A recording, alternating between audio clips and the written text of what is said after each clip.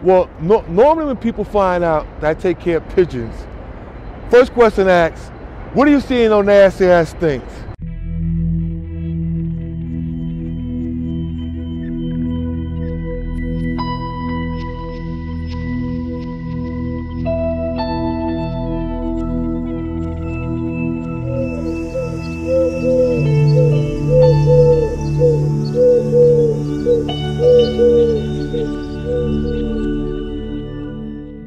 My name is Vinny Outerbridge.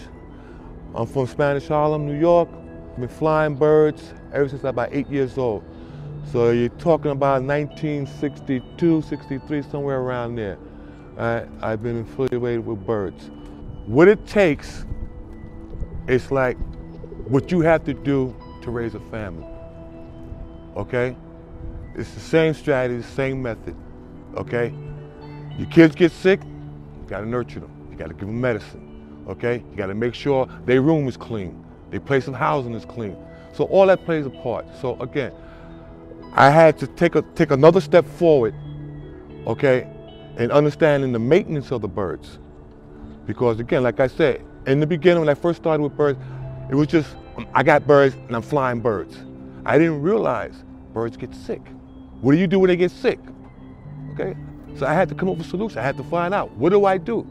So I learned how to medicate the birds. They had different illnesses that hits the birds, different viruses. So on that note, once a year, I shoot my birds up with medicine. I shoot them up behind the neck.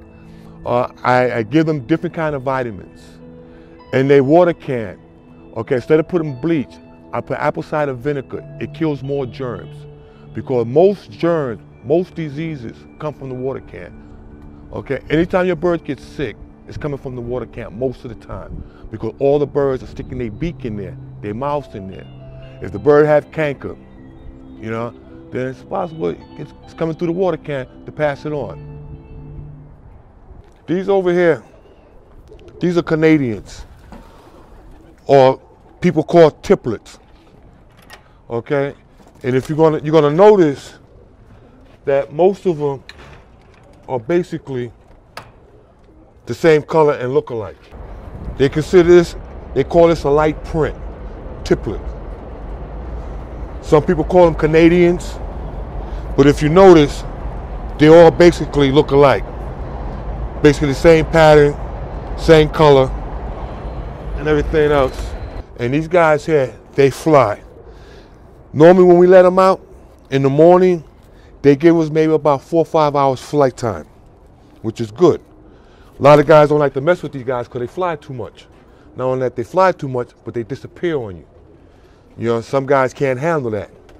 But again, that's what we breed them up here for.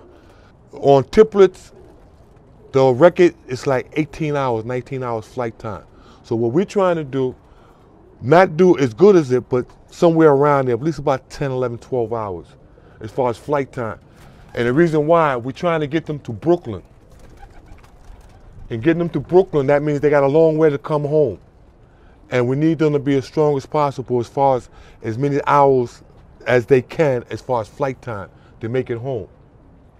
And like what we do with these particular birds, my partner comes in maybe 3 or 4 times out the week and he takes them either down 138th Street or either towards Webster.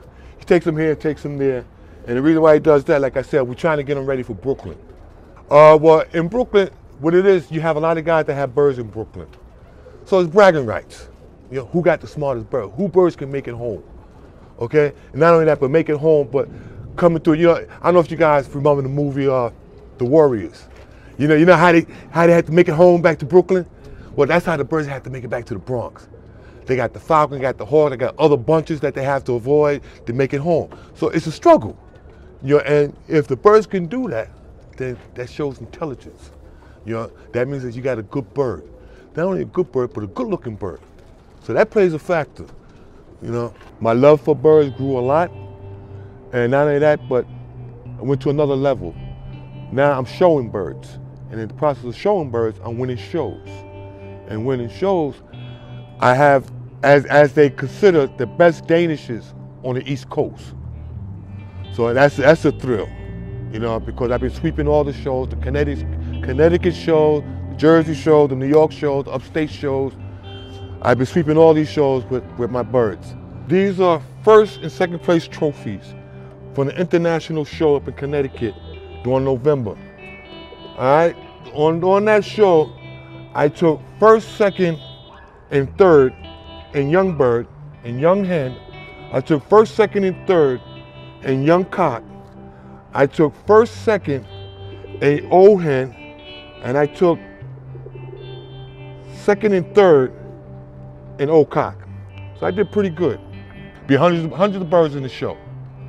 Yeah, so it's not just like I'm just taking five birds in the show and you win it. No, it's not like that. And the shows consist of as a beauty pageant.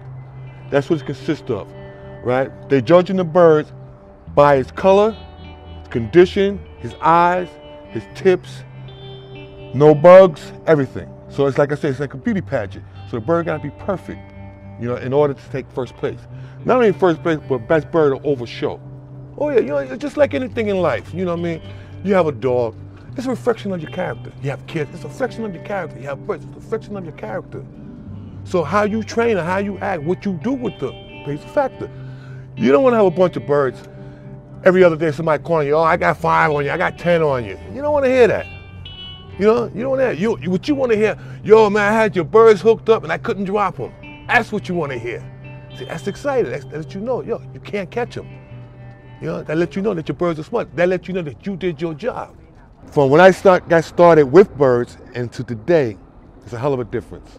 You know, when I first got started, it was just flying birds.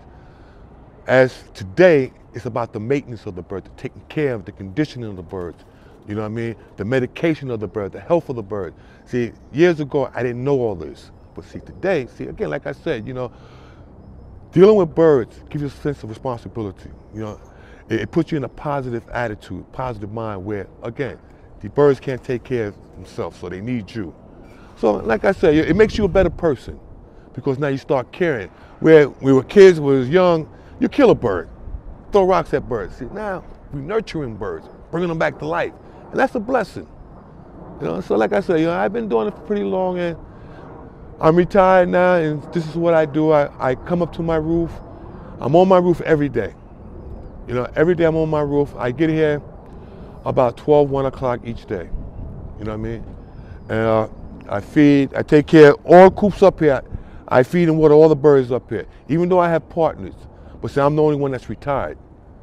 So on that note, my partners come up in the daytime, they fly the birds, they do a little something, but they depend on me in the afternoon to come up to make sure that they fed and watered and locked up. Well, what I'm looking for the eyes, the keel, you feel for the keel, you know, feel how strong it is, how muscular it is, the conditioning. So you're looking for a lot of things. It has to have 10 flight tips, 12 tail tips. So everything gotta be right. Can't be no bugs in the bird, okay? Can't be no holes in the feathers. Any holes in the feathers is indicate that it had bugs. They consider this as a model tippler. And if you notice, because they call it a model, because it got different colors in it. It's not like the ones I just showed you, basically white and blue tips. Here on his wings, he had multiple colors. So they consider this as a model. See, I like them like this. And this one here is also a tippler, but also they consider this as a grizzle. And the reason why they consider it as a grizzle is because of the bars. If you notice the bars on the wings come across the wings, that's what makes him a grizzle. Okay, so even though he's a tipplet, they got different breed of tipplets. Okay, because you see the pattern on this one. See that? All white. See, this is what they call a light print. Again, you know, just like an athlete, you know, good-looking guy, good-looking girl, you know, great in what they do, this and that. So same thing with the birds. You know, you want them to look good. And not only that, when they smart, when they can come home like that and they look good, people pay you for them. Just like a racehorse, a thoroughbred. You know, something look good, look nice, smart. You don't have to worry about it. Yo, let it go, it's going home. People want that. And so that's what these birds is about. Well, I've retired from New York City Department of Parks and Recreation. I did 28 years with them. As far as the hawks, falcons, pigeons, everything. All day long, I was around animals and this and that, you know. So like I said, I worked 28 years with the parks, and while I worked, I still had the birds, took care of them, and it was a blessing, and I'm retired now, and it's even sweeter. Every day. But you got quite a few guys out here doing it. You got quite a few. I can't give you a number, but you got a lot of guys out here that's doing it. You know what I mean? So, and again, everybody is into birds for different reasons. Okay, just like there's 3 partners up here. Each of the partners up here is flying birds for different reasons.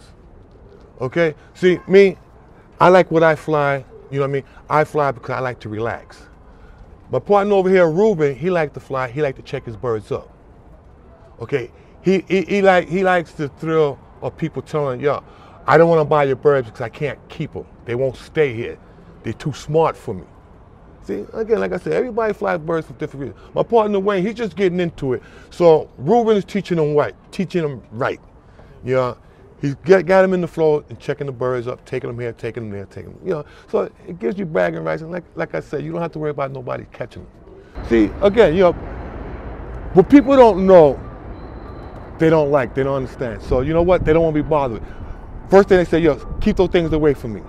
But again, it's when people do learn, right, how good pigeons are, how sweet they are, and I say, what you can learn from them, because again, I had my children, I had other kids actually watch eggs hatch. This is educational. This is all educational.